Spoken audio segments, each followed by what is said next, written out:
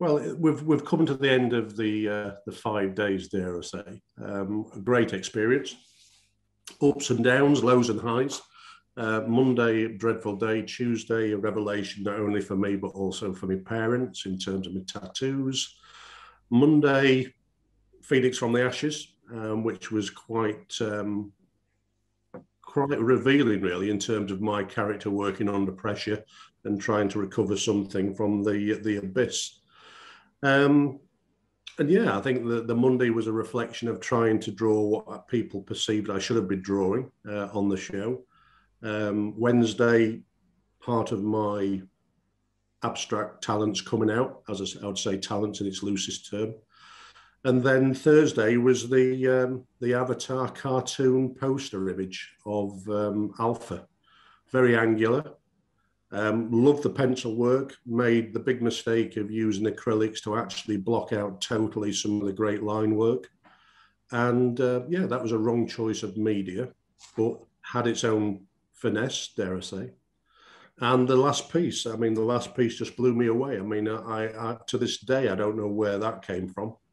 It was under pressure. You could see from the episode, there was a lot of people competing in the room for their final piece. People said it was a swan song that they was going for.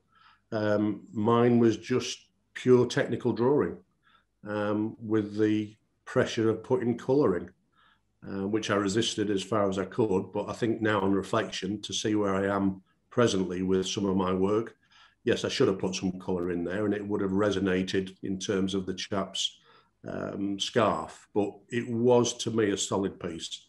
And it was an epiphany, if that's the right word, from where we were Monday to where we ended up on the Friday, which was a great place for me. I was absolutely delighted with the week and made some great friends. Really made some great friends. In terms of what's next, I mean, blooming heck. I went into painting because I didn't think I could draw. So I was throwing paint on canvases and I'm still dragging paint because I absolutely adore it. But I didn't think I can draw. I think now I know I can draw. So it's really going to be pushing the boundaries. And I'm sure you'll see a lot more of some of the finer work I'm doing. And there will be pieces there that it takes up to 10 days to draw rather than an hour or two in terms of mayhem on the canvas. Ultimately, I want to get to a style where there is the mix of fine drawing, human anatomy and abstract backgrounds, which will lend itself to following the theme of Gustav Klimt. That's where I want to go. I do want to start using colours and metallics and different fabrics and textures, which is really going to be an amalgam of all the skills I'm starting to learn. I can't say I've got the skills yet. I think it's just pure experimentation.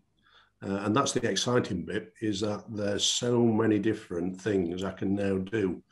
Whereas before there was nothing that was in my sights, nothing I could grasp. Now I feel I've got a foundation to move and a foundation to build upon, which is the most important thing, I think, in life and in terms of any hobby. And this ain't a hobby anymore. This is now a vocation.